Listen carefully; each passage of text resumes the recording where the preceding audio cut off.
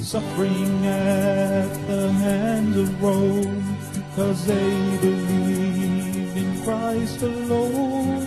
They died through Europe, especially Spain, where they saw all but Christ is vain.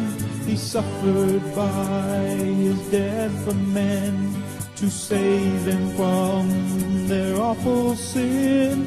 600 years of martyred saints that history cannot erase. With iron heel and iron hand, the Roman popes rule the land. Those ignorant of history may be swept into apostasy. We won't be loved by Rome's sweet lie, with 50 million reasons why. Salvation is by faith alone, in Christ alone, by grace alone. A sovereign God give faith to man. Salvation's in the Maker's hand. This gospel offends Rome today. They offer up another way, a counterfeit, a compromise. Beware the ancient papal lie, with such a cloud of witnesses who by grace died in their Lord. Recall their memory to say, by the same faith we live today. Hello and welcome everybody to a new video from Joggler66. This is the 12th edition, or the 12th part, of the reading Origin of Futurism and Preterism from this little booklet, and that's why the video is called Hour of the Truth meets Inquisition Update, the Origin of Futurism and Preterism, Part 12. Tom and I have been sitting here a few evenings on my time, daytime, his time over there in the United States of America, and spent that time to work through this little booklet where we have arrived now at page 58 and the aftermath of, what is it called? The tragic aftermath of Futurism. And we will start today on the second paragraph on page 58 in the new little chapter called The Antichrist. But before we do so, of course, I want to introduce to you my wonderful brother in Christ over there in the United States of America, Tom Press from Inquisition Update. Hello, Tom. How are you doing? Yes, just fine, and it's good to be here. And now we're going to get to the nitty-gritty. Who is the Antichrist?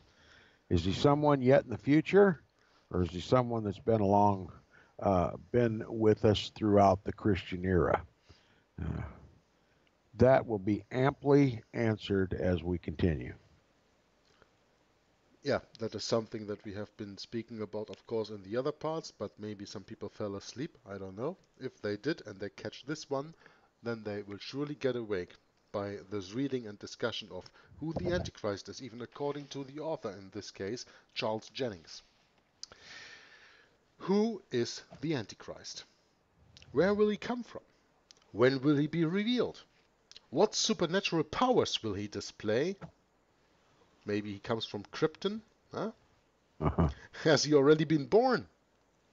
These and a host of other questions are now the topic of books, of sermons, of seminars and conferences being sponsored by last-day prophecy gurus. Oh, and you have a lot of them in the world. They have thoroughly convinced the vast majority of modern-day Christendom, to the extent that they are infatuated with this unknown charismatic character. According to the Futurists, this mysterious one-man epitome of evil has been designated in Scripture by many descriptive names such as the little horn, the man of sin, the idol shepherd, the Assyrian, the prince that shall come, and he of Daniel chapter 9 verse 27, etc. I am missing in the summation the son of perdition, which is a name that is only twice attributed in the Bible to a person, and that is in the first case Judas Iscariot, who betrayed Jesus Christ, and in the second place it is attributed to the Antichrist. The author forgot to put him in the summation. Now the real question is, does the Bible really teach a future one-man Antichrist?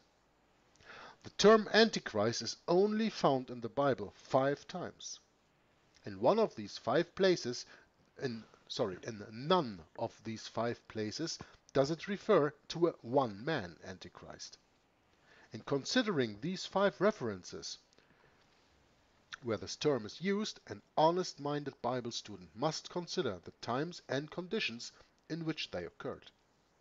The Apostle John, in writing his first general epistle, and makes reference to the many people in his day that once identified themselves with the early church but were not genuine Christian believers.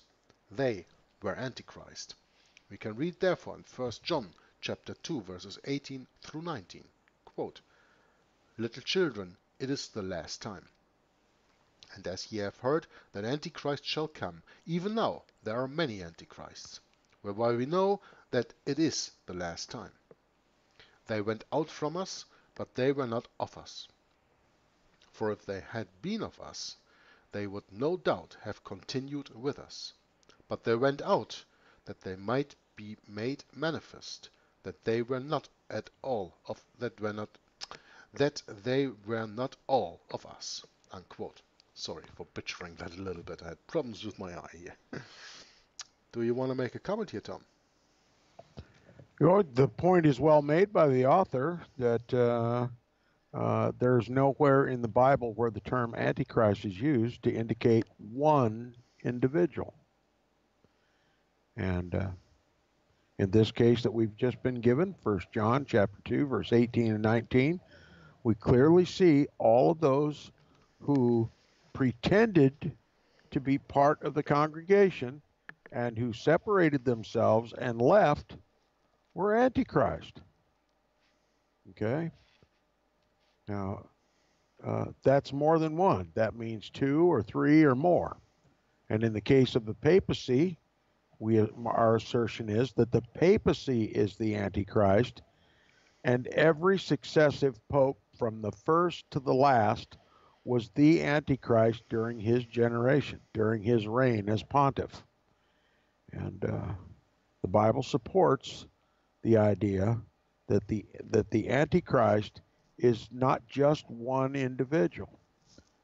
And this is the main argument that Rome has against those who claim that the papacy is the Antichrist. They say, no, the Antichrist is a single individual, a singularity. Well, we're talking about an office. We're talking about an office. You see, when one is elected president of the United States, he's always considered president of the United States, even after he's died. And the next president that is elected after him is also called president of the United States. And the office, no matter who sits in the Oval Office, is the presidency. And so the office continues even though successive presidents pass out of office. And so that's the context in which the Bible describes this Antichrist. You might consider it, and I've seen it referenced this way in many Protestant works, the dynasty of Antichrist. Okay? Yes, it's an individual man, but it's whatever individual pope happens to be serving the office. But beyond that, it's not one individual man. It's each and every pope in succession Can in I the office of the papacy. Go ahead. can I interrupt you here a little, Tom? Mm-hmm. When we speak about First John, we have to understand that this is still the moment when the Bible, in the aftermath of Jesus' death and resurrection, has been written. The papacy has not yet been founded. And there will a lot of people argue against you, but how can you call the papacy the Antichrist when the Antichrist comes long time after what John says here? Because John says even now there are many Antichrists. Yeah. And there are a lot of people who really think that they have a point. Now, let me elaborate that a little bit, okay? Elaborate that a little bit. In another place in the Bible, it is clearly written, whether we come to that today, I don't know, but it is clearly written that first there must come a falling away. He who now letteth must be taken out of the way, and then that man of sin, that son of perdition, that little horn, that Antichrist is revealed. That is speaking about the papacy. The Antichrist that John speaks about here means that these were people within their congregation, within their church, within their body of Christ, that left because they were not of Christ. In another part in the Bible we read that he who does not confess that Jesus has come in the flesh has the spirit of Antichrist. And these of those are the people that John speaks about here. That's why he says even now there are many Antichrists. This even now makes or paves the way for the Antichrist office that you were just describing, Tom, to come. But that these people with the spirit of Antichrist are already now, even though this is the last time, because there is no time after this time, because Rome keeps ruling, even though John says this in the time of pagan Rome, and the quote-unquote Holy Roman Empire is just the same. So this is the last time, but even now in the pagan Rome, there are many Antichrists. I mean, please, Tom, correct me if I'm wrong, but I think that would be an explanation that would set some people off otherwise, because they say, well, when there were many Antichrists then, how can now the Antichrist be the papacy? And I think this point that I just made explained that a little bit, at least in the little words that I can use. Maybe you can give us a little better explanation that I could do. Well, the spirit of Antichrist was demonstrated in Nebuchadnezzar in ancient Babylon. The spirit of Antichrist was demonstrated in the pharaohs of Egypt, who had enslaved God's people and mercilessly treated God's people and even killed their children. The spirit of Antichrist runs all throughout the Bible. We're given indications of that spirit of Antichrist all throughout the Bible. The Bible spends a good deal of time in both the Old and the New Testament giving us the characteristics that we now find all together at once in the papacy. And these who pretended to be part of this congregation of which John speaks were finally identified to be of that spirit of Antichrist, and they left. Okay? Now the apostle talked about a great apostasy, and that's leaving the body of Christ, isn't it?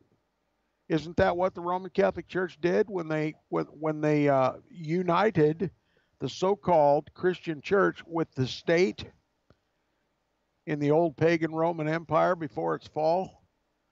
That was the great apostasy.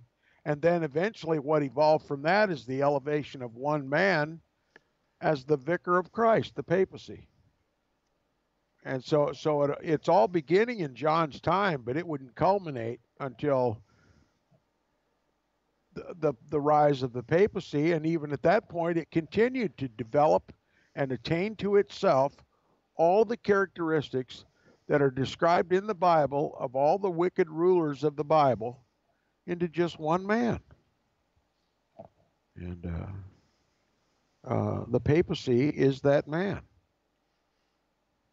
Yeah, I think this development that you are talking about of this falling away, that of course starts with 321, when Constantine pronounced or proclaimed Christianity as the state religion in pagan Rome.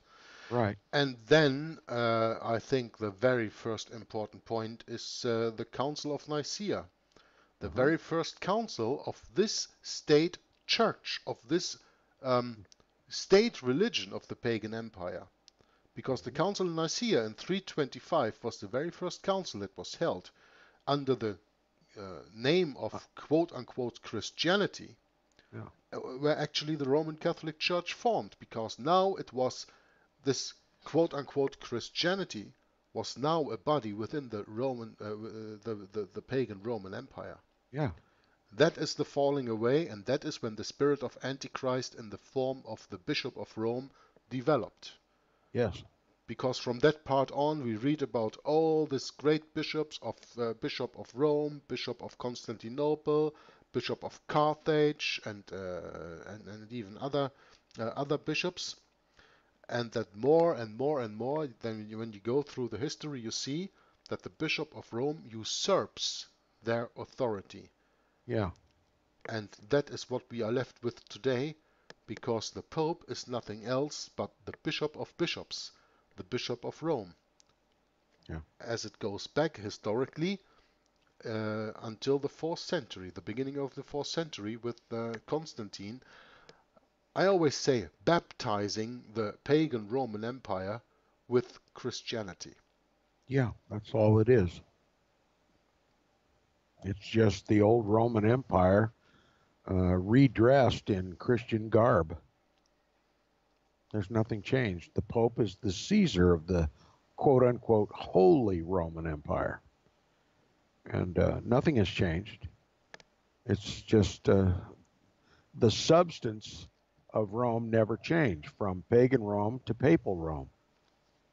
It just dressed itself in the garbs of Christianity.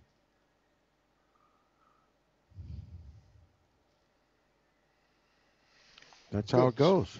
Then I will continue now on the second paragraph on page 59. I just wanted to make that sure for our listeners and viewers, because, you know, Tom, we always have the scoffers who say, well, yeah, but when John speaks of many antichrists here, how can you say that the papacy is the antichrist? And I think we made just a little bit that point clear for these scoffers.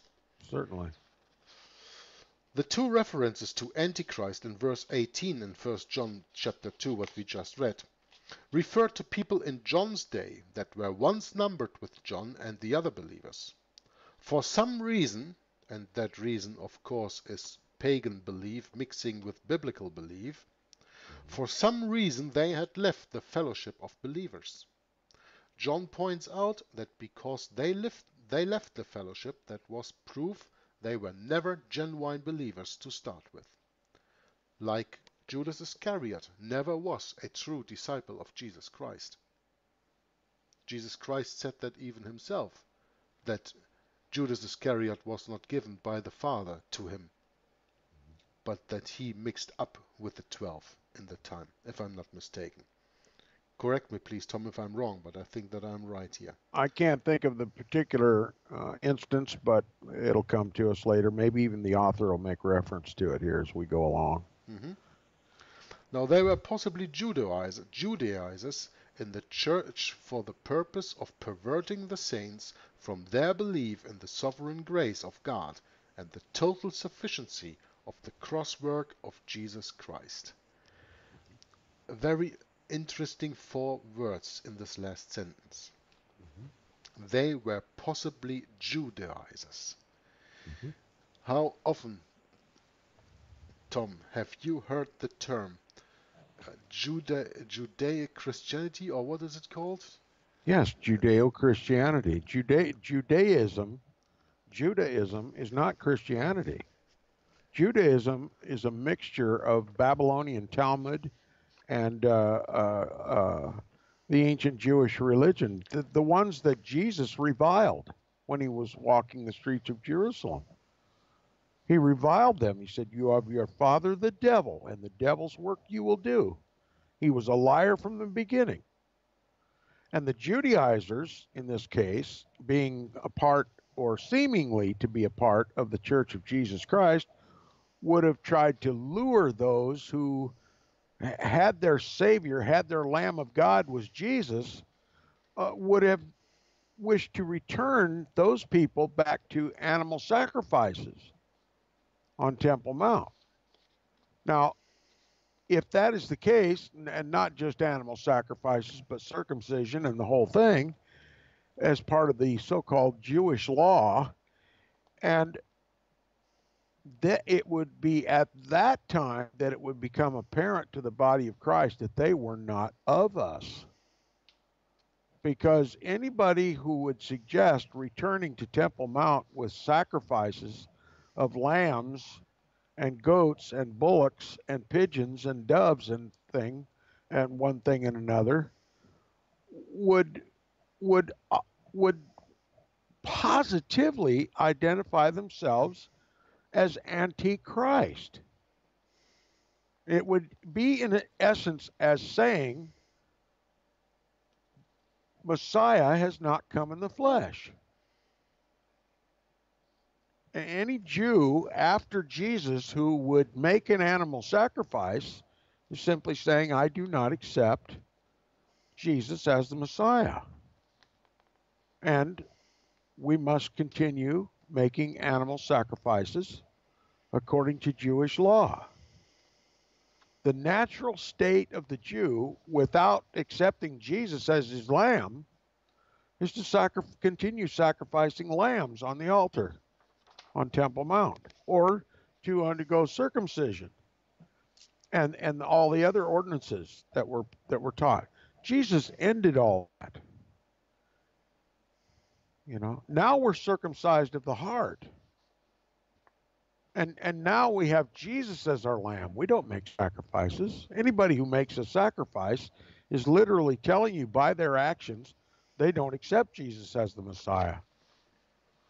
And likewise, if you believe that the 70th week of Daniel is yet future, you're denying that Jesus was the fulfillment of the 70th week of Daniel, and he was not the Messiah, because Daniel prophesied that during the 70th week of Daniel, Messiah would come, and after 3.5 years would be crucified, or would die, but not for himself. You see, Satan has all kinds of tricks to trick people into to put them under the influence of the spirit of Antichrist. And all these things together, individually and together, are just ways to express the belief that Jesus was not the Messiah. Judaism rejected Jesus as the Messiah. Okay?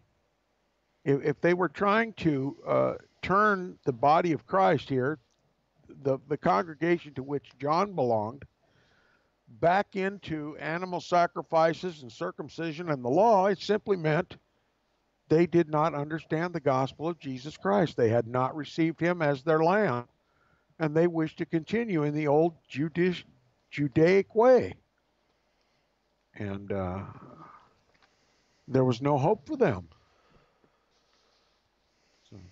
I think also, Tom, something that people nowadays easily forget is that the very first Christians were Jews. That's right. So when they today blame it all on the Jews, they forget that the Jews they blame it on today are not the same Jews which brought us Christianity. Because without the Jews that were quote unquote converted to Christianity, that started the Christian movement anyway, because they come out of the body of the apostles. Without them, we wouldn't have Christianity today. That's right. So a lot of people who always try to damn things on the Jews should, for once, think about what we Gentiles who now have the salvation because of the Jews owe to the Jews because of that. That's right. Because without the Jews, there would not be any Christianity today. And in that time here, I think also that is the point why John speaks about the Judaizers. Well, don't make people Jews, because Judaize isn't that actually another word as to convert people to Judaism? Yeah, I So wouldn't instead of convert to converting Judaism. people to Judaism, they are trying to convert people to Christianity. Judaizing is proselytizing for Judaism, for, as you rightfully said, this Babylonian mixed belief system of the Hmm. Torah, of the Old Testament, mixed with Babylonian pagan tradition.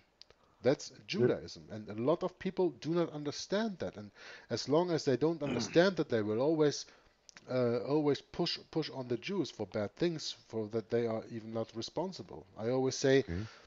the Jews only have the power, or exercising the power that is given to them by the beast. Yes, you use the term that we really should focus on right now, and that is the term that is so widely used in so-called Christianity today, is called Judeo-Christianity. And do you realize that Judeo-Christianity is an oxymoron? Yeah, the one cannot live with the other. That's right. They're mutually exclusive. Yeah, They as cannot as exist are together. futurists and preterists, Tom. Uh-huh. Yeah. Yeah. There's no such thing in the world as Judeo-Christianity. That's a man-made term to describe nothing but apostasy. You can't mix the holy with the profane, Christianity being the holy and Judaism being the profane. Okay? And the so-called head of this Judeo-Christian world is the papacy. By Very well made his point. own profession. Yeah, very good point. Mm-hmm. Now let's continue with this little Bible quotation here from 1 John chapter 2 verses 22 and 23. Who is a liar but he that denieth that Jesus is the Christ? He is Antichrist that denieth the Father and the Son. Whosoever denieth the Son, the same hath not the Father. But he that acknowledgeth the Son has the Father also. Unquote. Okay, so And this is the spirit of Antichrist that John is speaking about here. that's right. So who are the Judaizers? Those who have rejected Jesus as the Messiah. Okay, they are of the spirit of Antichrist. He is Antichrist that denieth the Father and the Son. Whosoever denieth the Son, that is, those who would continue making animal sacrifices, it is they who have denied the Son, the same hath not the Father. So why would anybody who is a genuine Christian ever describe himself as a Judeo-Christian? Only because he doesn't understand the terms used, Tom. Well, either because he doesn't understand the terms or he's the Pope leading a Judeo-Christian religion. An oxymoron.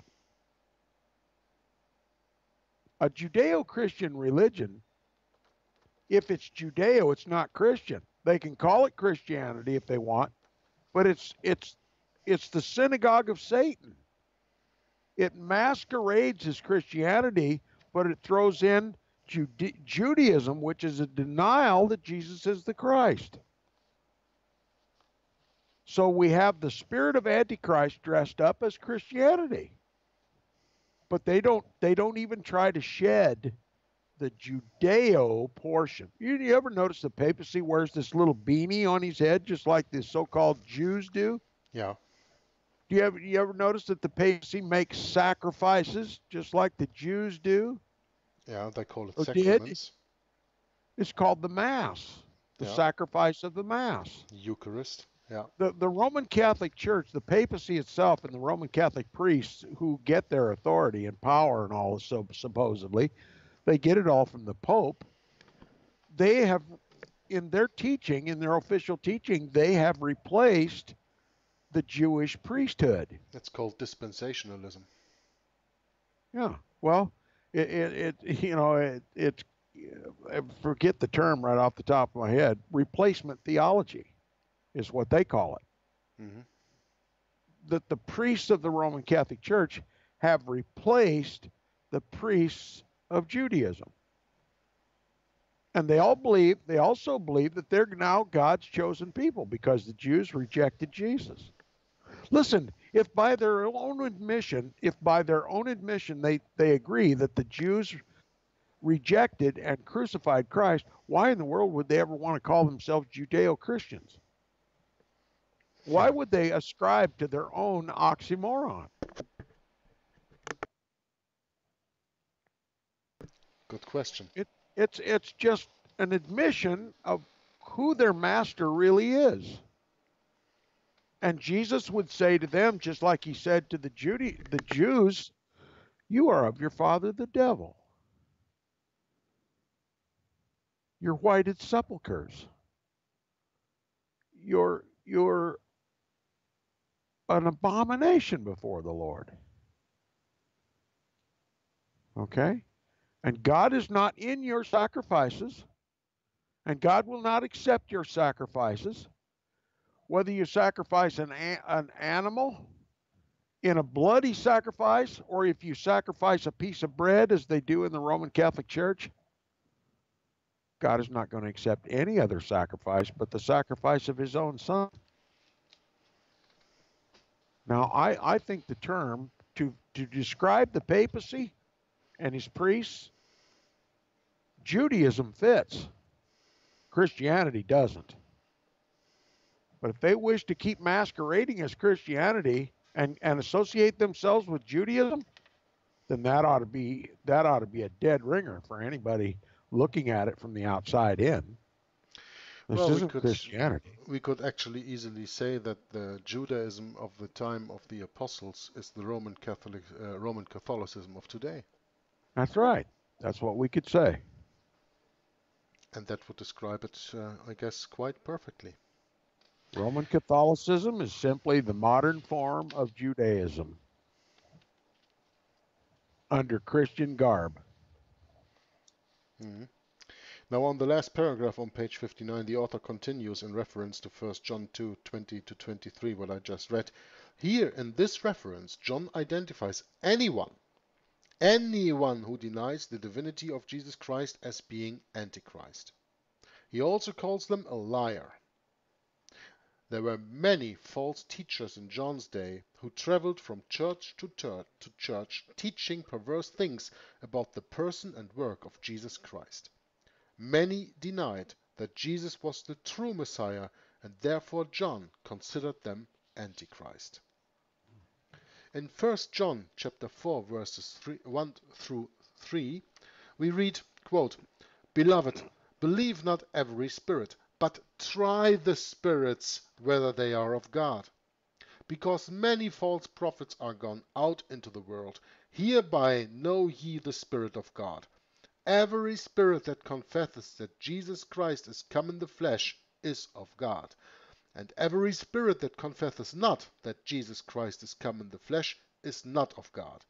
And this is that spirit of Antichrist, whereof ye have heard that it should come, and even now already is it in the world."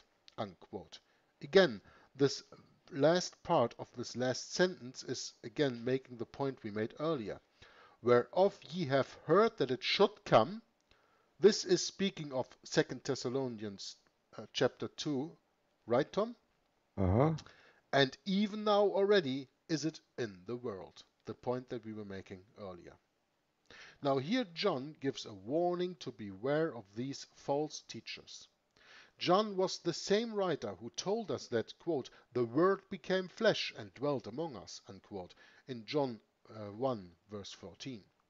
John labeled his teaching as being the spirit of Antichrist. He emphasized that this was a spirit and not just an individual person. He said, "Believe not every spirit, try the spirits. Every spirit that confesseth not." He said that spirit was already in the world in his day. that has been well over 1900 years ago. Now in 2 John chapter 7 we read, "For many deceivers are entered into the world, who confess not that Jesus Christ is come in the flesh. This is a deceiver and an antichrist." Here again John is warning the believers to beware of the many deceivers that existed in his day. These false teachers were considered deceivers and antichrist. Never once in the above 5 references to Antichrist did John refer to the Antichrist, one individual man, or a future appearance.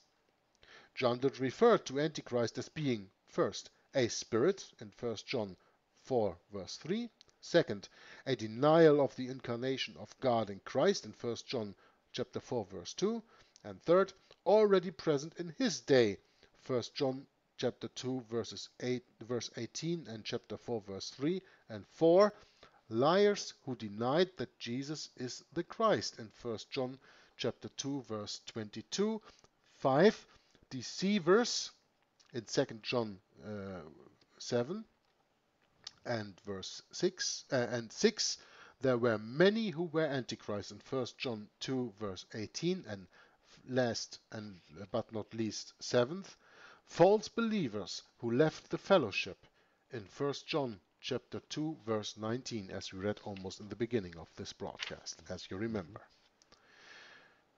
Now we come to the probably most important part of the whole book. The next chapter is called here 70 Weeks of Daniel. One of the many serious errors of Futurism is built upon a misconstruing of the message of the angel Gabriel to the prophet Daniel. Futurism teachers have naively fallen in line with the Jesuit theory that the 70th week of Daniel's prophecy hath been separated from the first 69 weeks. This position is taken in order to create a timeline for their whole prophetic scheme. This time period between the 69th and 70th week is conveniently called the gap or parenthesis. This period is characterized by the quote-unquote age of grace during the church age. This period of approximately 2000 years is when God is dealing with the people they call Gentiles, which according to the futurist teachers is everyone that is not a Jew. They promote the idea that during this so-called church age, the Lord is mainly calling the Gentile people to form his Gentile bride, while allowing the vast majority of the Jewish people to remain untouched by the gospel. They say that immediately after the Gentile bride is raptured away, then Jewish evangelism will explode with astounding success. Where do the advocates of such man-made ideas get the audacity to arbitrarily cut off 1 week from a calendar and build a complete prophetic viewpoint on that one false presupposition? Upon this one false premise, they do more injustice to Scripture by claiming that the he of Daniel 9 verse 27 refers to a future Antichrist. It is clear from the whole context of Daniel's prophecy that the he refers back to the Messiah in verse 26, which was to be cut off. This is plainly referring to the crucifixion of our Lord at Calvary.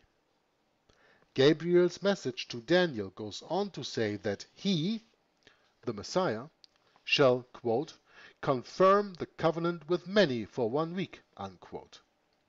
Now the confirming of a covenant is what Jeremiah referred to in his prophecy. He proclaimed, quote, Behold, the days come, saith the Lord, that I will make a new covenant with the house of Israel, and with the house of Judah, not according to the covenant that I made with their fathers in the day that I took them by the hand to bring them out of the land of Egypt, which my covenant they break, although I was an husband to them, saith the Lord. But this shall be the covenant that I will make with the house of Israel. After those days, saith the Lord, I will put my law in their inward parts, and write it in their hearts, and will be their God, and they shall be my people. And they shall teach no more every man his neighbor, and every man his brother, saying, Know the Lord, for they shall all know me, from the least of them unto the greatest of them, saith the Lord. For I will forgive their iniquity, and I will remember their sin no more. Unquote. From Jeremiah chapter 31, verses 31 through 34. I think this Jeremiah quote is a very interesting one to go a little bit deeper into discussion, Tom. What do you think?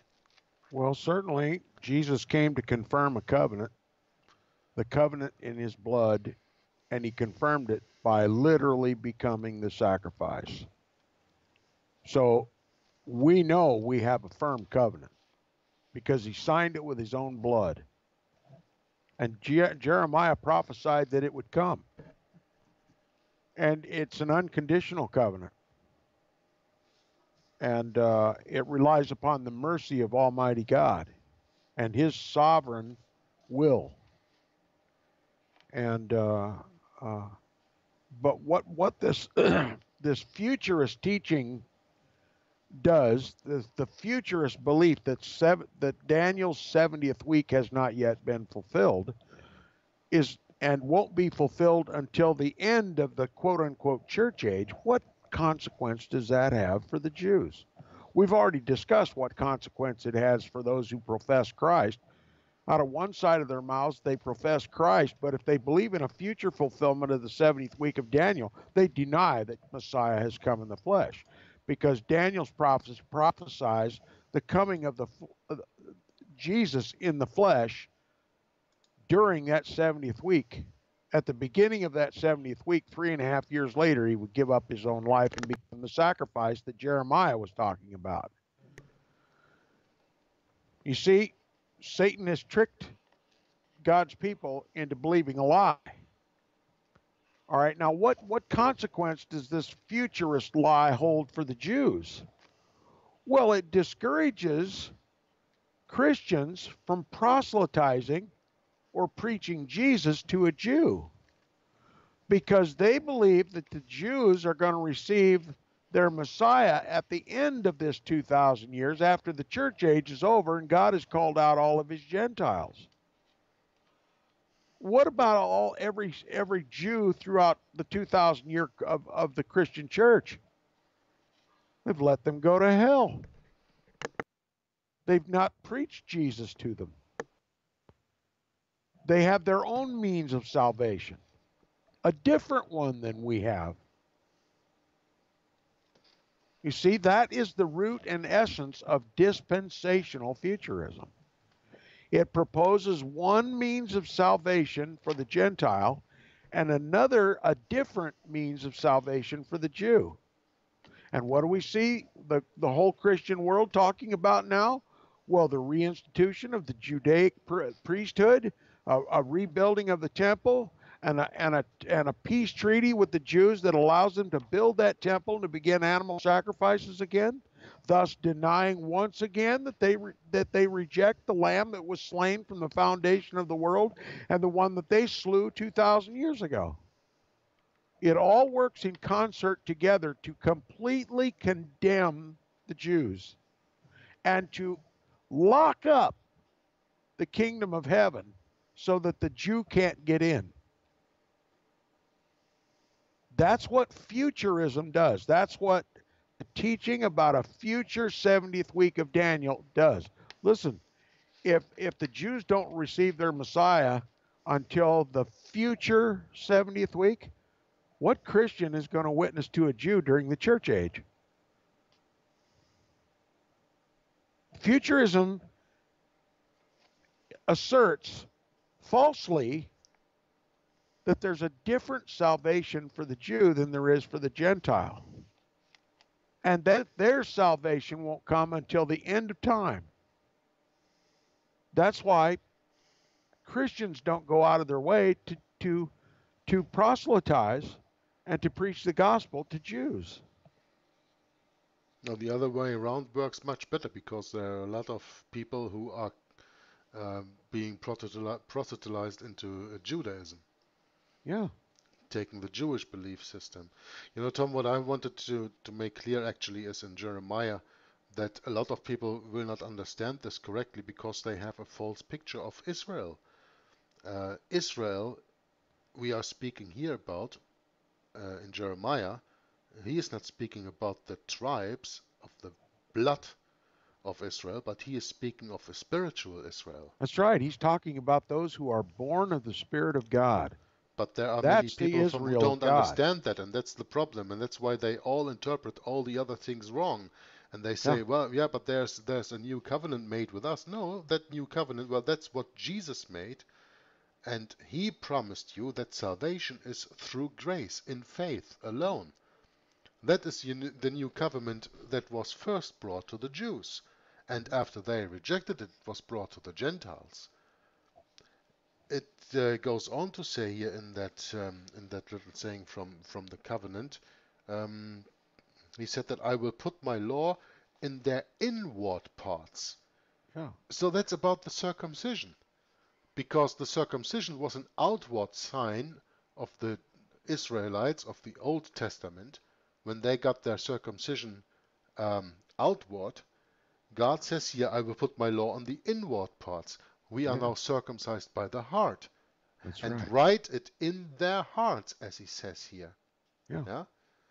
So, you know, a lot of people just don't get the Bible right. But when you get the Bible No. right, these verses all of a sudden make so much sense, Yeah. and they give you such an insight that all of a sudden you have the chance to discover the lie that you were living in, to discover the lie that was taught to you from your cradle.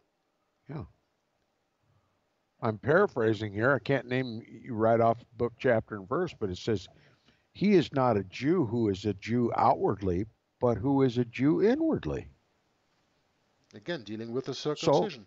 Yeah. that's right. Israel, as God perceives it, which is the only way we should perceive it, is all of those who have accepted him and his propitiation for our sins. That's the Israel of the Bible.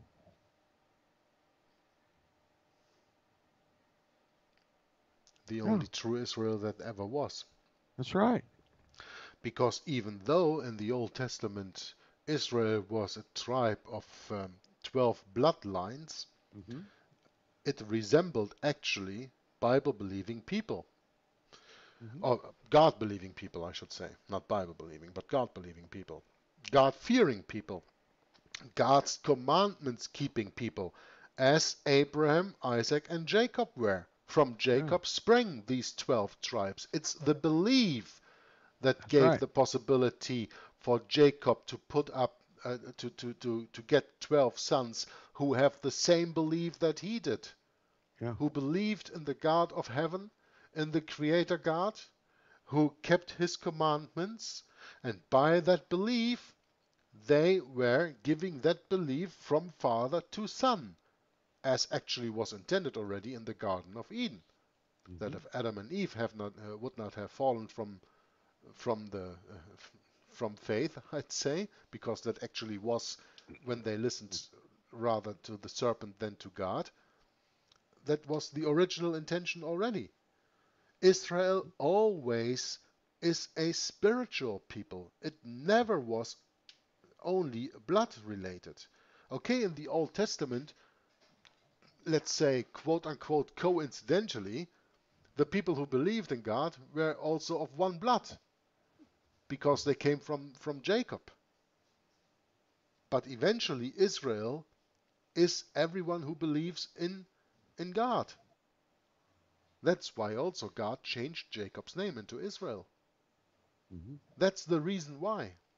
And Mm-hmm. once you understand that, this Jeremiah 31, I think, is very important, Tom. Maybe we can one time read for our listeners in the King James Bible the chapter 31 of Jeremiah. It seems quite interesting to do that one time. And we can discuss that a little bit. I mean, we are not Bible teachers, but we can share with the people how we understand it. And I think that here and there are some terms that that could wake some people up. I will make a new covenant with the house of Israel. Means I will make a new covenant with everyone who believes in me. That's actually what he says here. Not according to the covenant that I made with the fathers, in the day that I took them by the hand to bring them out of the land of Egypt, which my covenant they break, although I was an husband to them. So I made already a covenant with them, but they went a whoring. Israel Yeah, always went after. What do I have with my tongue here today? Israel always went after other gods, that's right. although I was an husband to them, saith the Lord. He always was faithful to the people were not faithful to him. But Sure. this shall be the covenant that I will make with the house of Israel. After those days, saith the Lord, I will put my law in their inward parts and write it in their hearts. That's what we have today. And will be their God, and they shall be my people. And they shall teach no more every man his neighbor and every man his brother, saying, Know the Lord, for they shall all know me, from the least of them unto the greatest of them, saith the Lord. For I will forgive their iniquity, and I will remember their sin no more. That's Jesus. Jesus The is co- the sin forgiver, yeah. that's right. The covenant in his blood. And uh, none of it leaves any responsibility to the man. It's an unconditional covenant. It's God who calls, God who chooses, God who saves. And man can't mess it up like man messed up the other covenants that God gave, which were dependent upon Israel's obedience. They broke the covenant. It was of no effect. But we can't break the covenant that Jesus made because it was a one-sided covenant, all dependent upon him and what he did. Number one, he was born of a virgin according to the prophecies. He came right at the end of at the very beginning of the 70th week of Daniel, 483 years after Daniel prophesied that he would come, or after the going forth of the command to restore and rebuild Jerusalem. Messiah the Prince came after the 69th week, which literally means at the beginning of the 70th week. You mark the beginning of the 70th week by Jesus' baptism in the River Jordan by John the Baptist. 3.5 years later, he confirmed the covenant in his blood on temple on the mountain of Golgotha in Jerusalem, shedding his blood for many. Those who were called and chosen of God received him. He caused them to receive him. Okay? Man did not participate in this. As a matter of fact, his disciples, who we would believe would be wiser than this, actually tried to prevent him from going to the cross. Now, which one of us are better than the disciples? And what would happen if they had prevented him from going to the cross? There would be no salvation for anybody.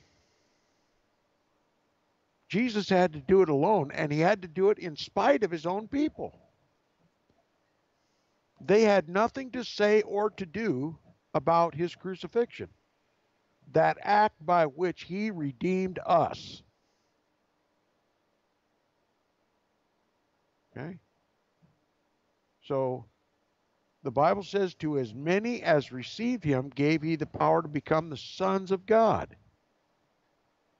And it says also, in addition to that, all that the Father giveth me shall come to me, and no one shall come to me except the Father draw him.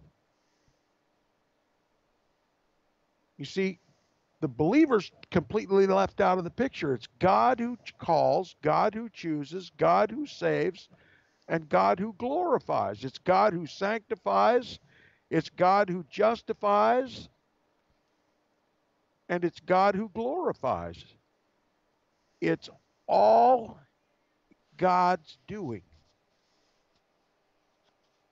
Salvation is by grace through faith, yet not of yourselves. You had nothing to do with it. It is a gift of God, lest any man should boast.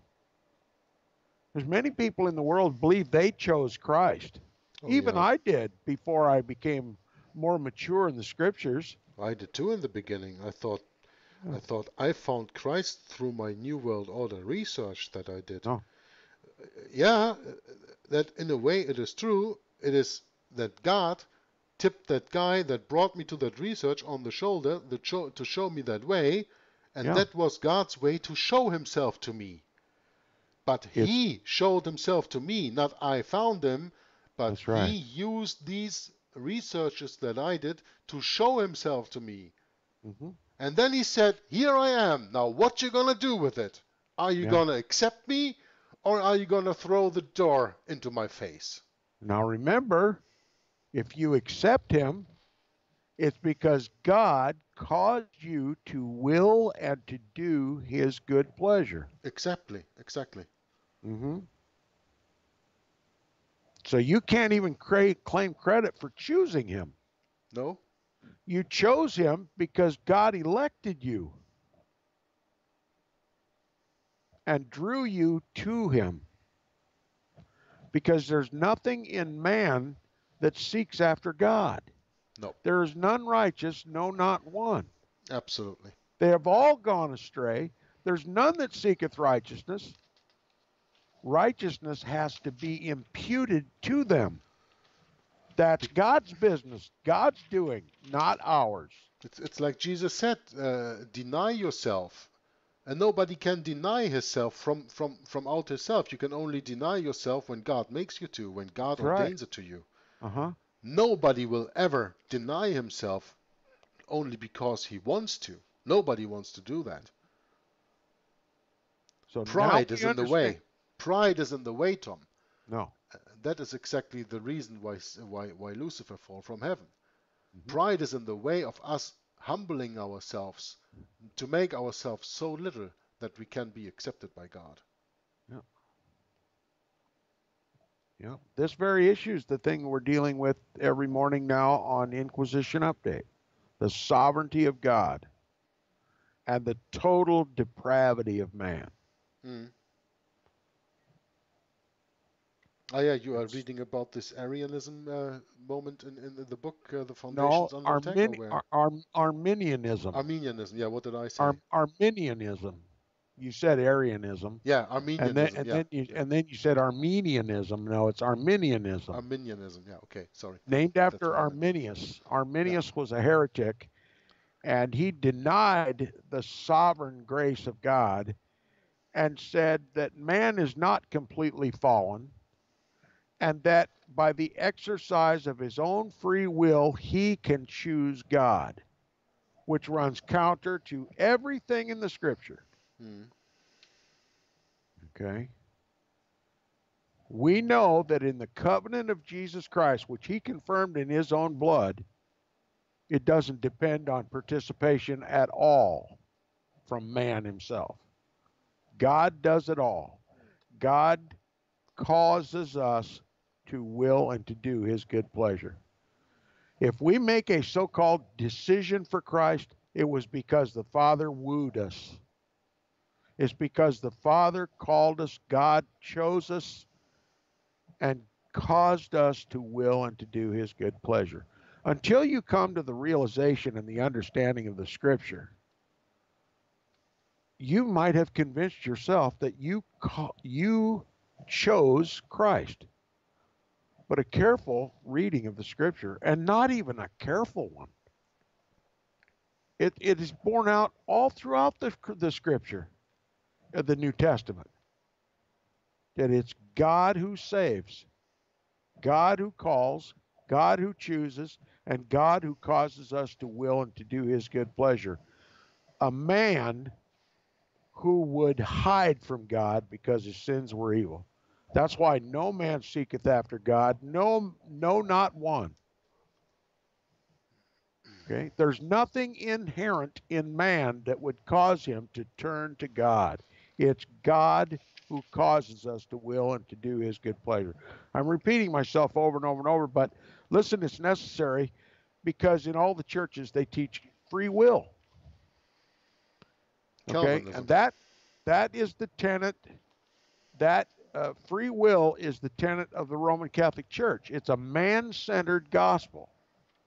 Okay? Yeah, that was also what Calvin taught, right? No, Calvin taught the sovereignty of God, the divine election of God. Calvin taught biblical Christianity. We have the 5 points of Calvinism.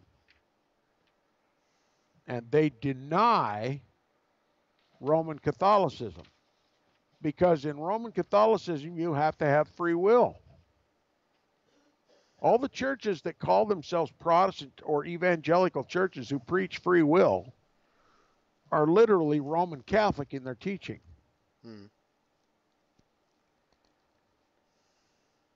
Free will is Roman Catholicism. It suggests that the gospel is man-centered, that salvation is man-centered, that salvation comes about by the independent sovereign will of man, when the Bible clearly teaches otherwise. All right. Now, if you open up the gospel to a man-centered gospel, that man participates in his own salvation, then the door is left wide open for the man of sin to command us all to make this free choice. Okay? Exercise your free will. And by the way, while you're at it, come to Mass and worship Mary by your own free will, and confess your sins to a priest, a sin-sick priest. Yeah, see? And when you believe and understand the scriptures the way they are written, there's no need for a pope. Jesus is all in all. It's even Jesus or God who causes us to will and to do his good pleasure. Without the sovereignty of God, you have another man is the center of Christianity, the papacy. Okay? Really, the sovereignty of God, what Calvin preached, is not unique to Calvin. I mean, the 5 tenets of Calvinism have been believed by all Bible believers throughout the centuries, throughout the whole entire Christian era. Calvinism just preached it among the Protestant reformers. Okay? We call it Calvinism, but it's not Calvinism. It's biblical truth. We associate it with John Calvin, but John Calvin didn't write this, or it would be fallible. Okay, this comes from the authorized King James Version of the Bible, the only Bible that supports Calvinism, supports the sovereignty of God.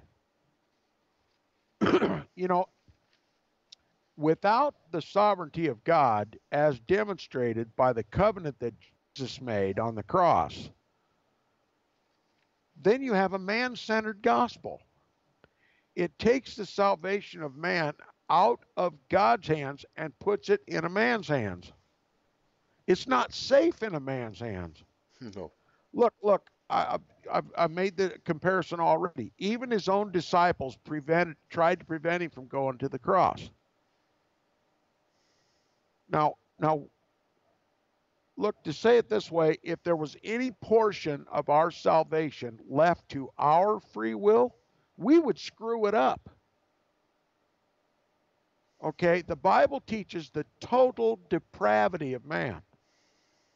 I make the analogy on my program on Inquisition Update. When you climb aboard a multi-engine, heavy, wide-body jet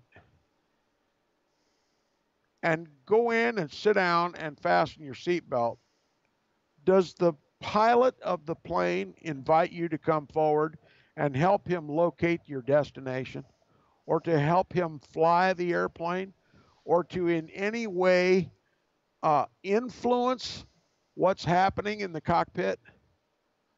No.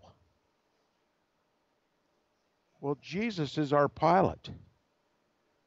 He's the only one that knows how to save us. He's the only one that knows where we're going and how we're going to get there. He's the only one that's qualified to fly the airplane. And if he allows any passenger to come forward to the cockpit and shares his throne with anyone else, there's bound to be a catastrophe. All right? This is the covenant that Jesus made with us. Whereas before it depended upon the obedience of man, now it's a done deal. And it's God. We are saved by grace through faith in the shed blood of Jesus Christ. Which one of us could assist Jesus on the cross? Not one of us. It's an autonomous salvation. It's not dependent upon us in any way. Okay? No, it's like we had nothing to do with the fall of man, so we have nothing to do with the salvation of man. No. No. It's completely taken out of our hands. That's the scriptural understanding of how our salvation comes about. It's God. It's all God from beginning to end. Man does not participate in his own salvation, though he may, as a young Christian, be led to believe that he participated. When you become mature in the scriptures, you understand it was God who caused you to choose him. It's still God, see? All right? And this is biblical truth. Now, if God is all in all in the salvation of man, what need do we have of a pope? What need do we have of a priest? None. And that's why the whole Protestant world left in droves the Roman Catholic Church, because they understood the covenant that Jesus confirmed in his own blood, that's not dependent at all upon man. It's all one-sided. Okay? It's an inviolable covenant. Man cannot violate it, because none of it is determinable upon man. Okay? This is when the first time in your life comes when you realize that you had nothing whatsoever to do with your salvation. It was all. Then you can finally, for the first time in your life, rest. Peace. This is the peace that passeth all understanding. To understand the grace. Yes, grace, a free gift. Grace, unmerited favor. That means it was not earned. It was simply given. This is how we have righteousness imputed to us. Instead of infused through sacraments. Yeah. Not of works, lest any man should boast. It's completely out of our hands. It's God who calls, God who chooses, God who woos, God who causes us to will and to do his good pleasure. We receive him because he caused us to. Otherwise, we would never seek him. We would always try to hide. I gave the example this morning. Look, when Adam and Eve fell, they instantly recognized something was wrong. So they began sewing fig leaves together to cover their nakedness. They tried to cover up their own nakedness. They tried to come to their own form of salvation. Tried to participate in their own modesty. Okay? What did Jesus do? He Covered them with fashioned skins. he fashioned for them coats of skins. Does that mean he left the fig leaves on them? No, they were insufficient to cover. Their efforts were insufficient to cover their fallenness, their nakedness. But it was by the coats of skins they were covered. And where do you suppose we get the term from the Bible, the lamb slain from the foundation of the world? Jesus made a sacrifice, the first sacrifice of a lamb, and covered them with coats of skins. The fig leaves were insufficient. Their efforts to cover their nakedness was insufficient. They couldn't have any part of their salvation. Well, So Jesus, the fig so leaves only covered their physical nakedness, but not their spiritual nakedness. well, the analogy still holds that it was Jesus and Jesus alone that could cover their nakedness. Yeah, sure. I don't want to complicate it with anything else. It was Jesus, it was Jesus and Jesus alone that covered their nakedness without any help whatsoever from either Adam or Eve. Okay, we have the first example of the autonomous sovereignty of God demonstrated right there in the Garden of Eden. It's not of works, lest any man should boast.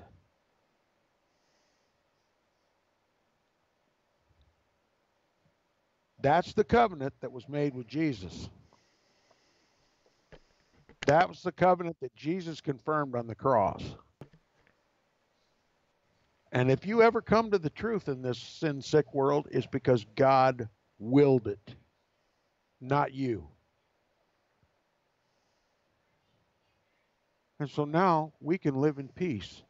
Our salvation is secure. We don't have to suffer like the Jews did, who break God's covenant, who broke his covenant. This covenant is unconditional. You receive him and accept his blood as your atonement because God wills you to. And if God does not will you to, then you don't. You do what man does. Hide from God because their deeds were evil, the Bible says. And this is the glorious covenant we have with Jesus. He's the author and the finisher of it. We had no part of it. That's why we can call it freely a gift. Now, what about those who believe in free will? Well, they participated in their own salvation because they chose Jesus. And they spend the rest of their Christian life working to prove their Christianness. One day they're saved, and the next day they're going to hell. They turn right around and they feel saved the next day, and the next day they believe they're going to hell. They're doubting. They're never good enough. They never can do enough.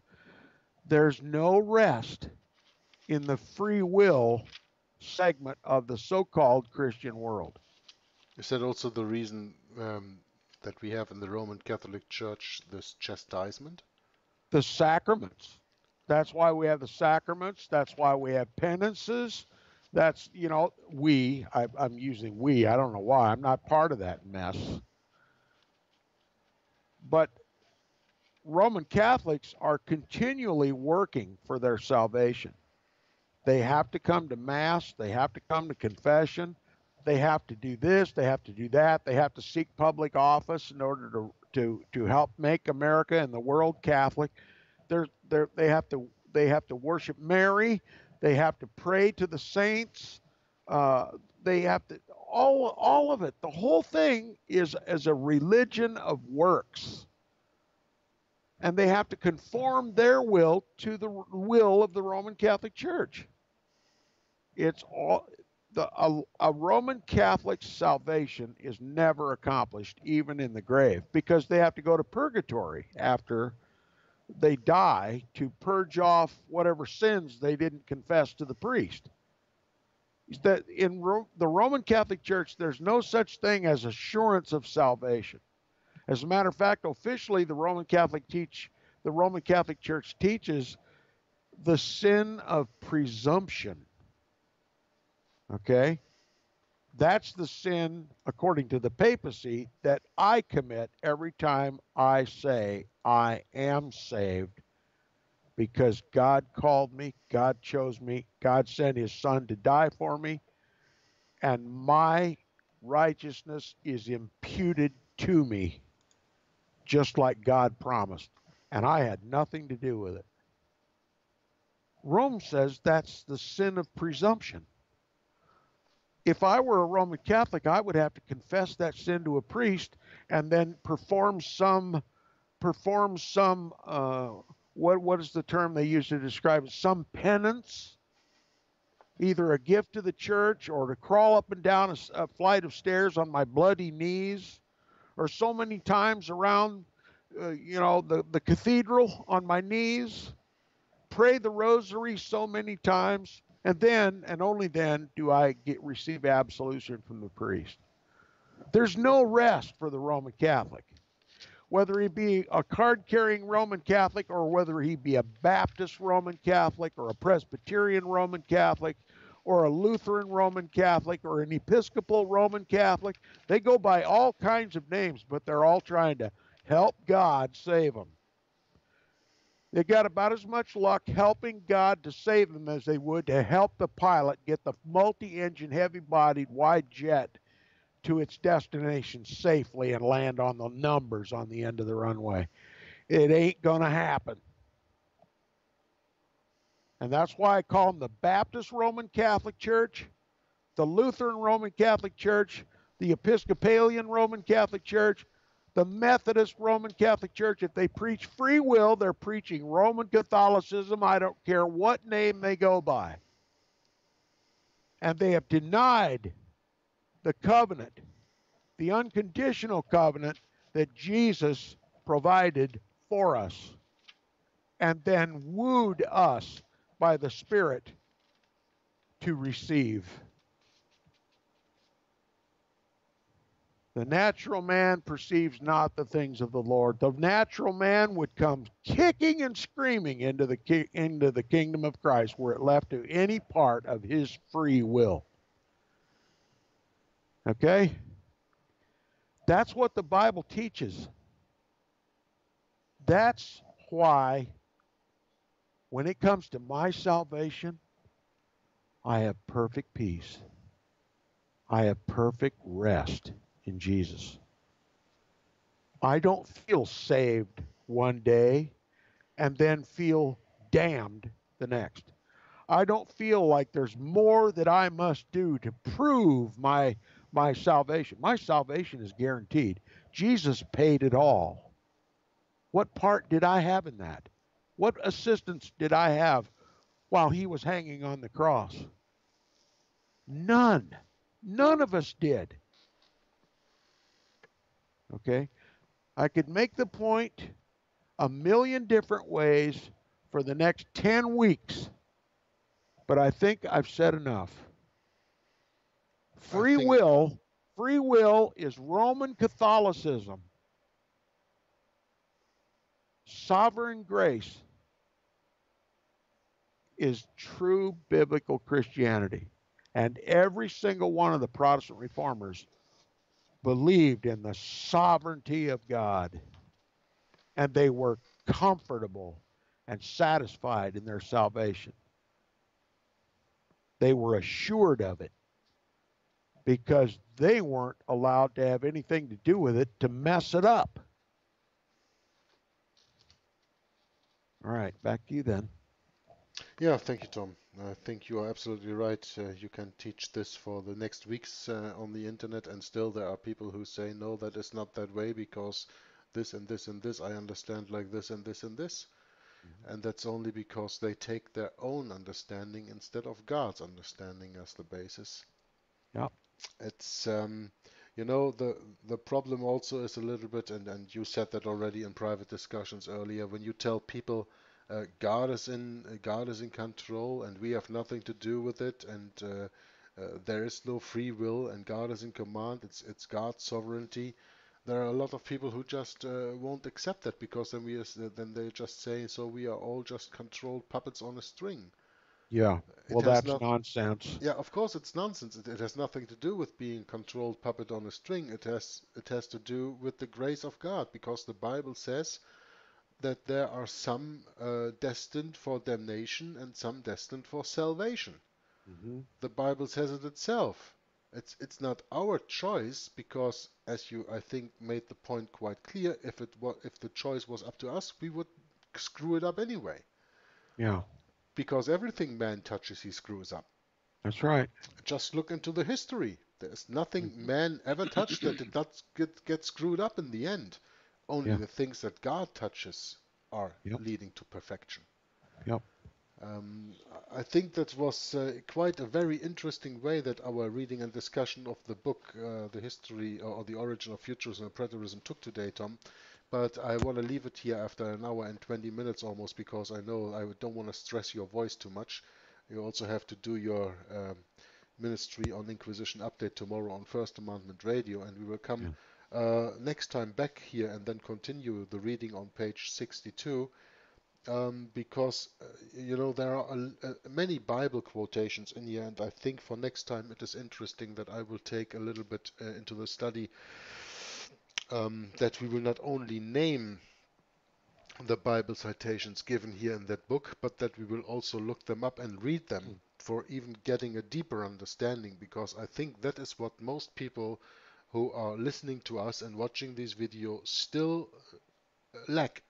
And even we lack that sometimes, because when we say we are perfect, we are the first who are wrong. Nobody is perfect, neither we are. So the No. more Bible quotations we can use and the more Bible citations we can use in this study of this little booklet in the end, I think the more that we will confirm our point to the people who will really understand and are really seeking the truth, Tom. Yes. So, with your agreement, I want to close it up. Do you have any closing remarks to our listeners and viewers of the video, Tom? Yes, I would just like to part with this. Those who believe that they have participated in their salvation through free will are characterized by one thing that seems to be universally uh, uh, demonstrated, and that is pride. You know, but those who believe in the sovereignty of God, the independent sovereignty of God, are marked by humility. That's the difference. Pride marks those who boast of free will, of having, of their own free will, chosen Christ.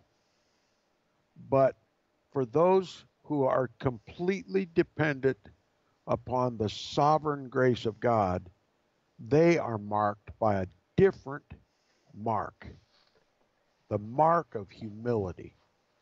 The Bible says the meek shall inherit the earth. Think about it. And there's one other point I would like to make. We've talked voluminously, and we're not done talking about futurism, but I'm glad we ended the program today talking about free will versus the sovereignty of God. Because free will and futurism go hand in hand. They are both Roman Catholic, and they both serve the end desired most by the papacy, the man of sin, the son of perdition, the Antichrist of the Bible. Without futurism and without the sovereign will of man, Rome would fall flat on her face, and so would the ecumenical movement.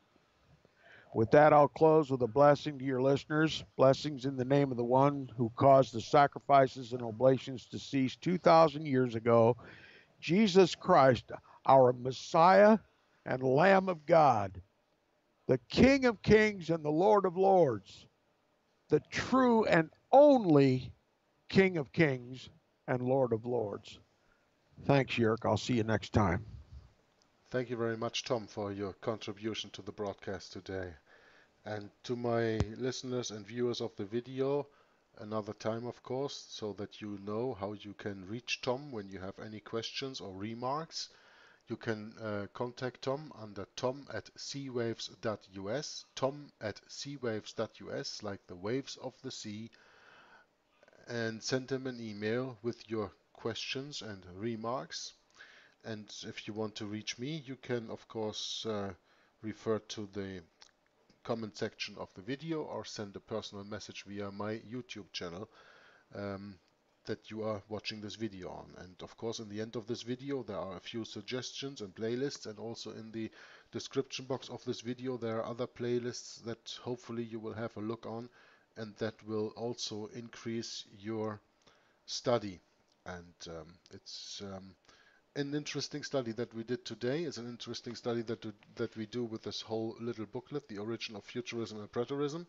Few pages before the end, but we are long from done, because even if this book is done, this subject never is done of being taught. So until next time, Joggler66 from Hour of the Truth signing off, says God bless you all, and until next time, bye bye. We must start at the foot of the cross. For our souls in danger, we're at loss. And when we kneel in that awesome place, at that very moment you'll feel God's grace. Friend, let me tell you, you need to know, there is heaven, also hell below. Christ died on that cross to set you free from your vile sins and hell's agony. You're God's enemy without the cross. Reject Christ, and to God you're dross.